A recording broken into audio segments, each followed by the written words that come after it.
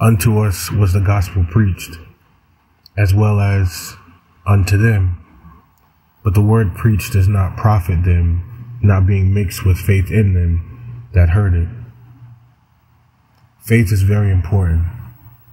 It is the link that binds us to every promise of God.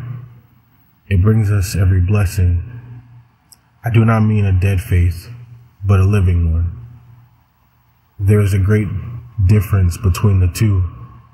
A man may tell me that $10,000 are deposited in a certain bank in my name. I may believe it, but if I don't act upon it and get the money, it does me no good. Unbelief bars the doors and keeps back the blessing.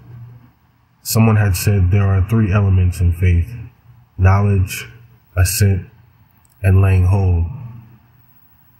Knowledge. A man may have a good deal of knowledge about Christ, but that does not save him. I suppose Noah's carpenters knew as much about the ark as Noah did, but they perished miserably nevertheless, because they were not in the ark. Our knowledge about Christ does not help us if we don't act upon it, but knowledge is very important. Many also assent and say, I believe, but that does not save them. Knowledge, assent, then laying hold. It is the last element that saves, that brings the soul and Christ together.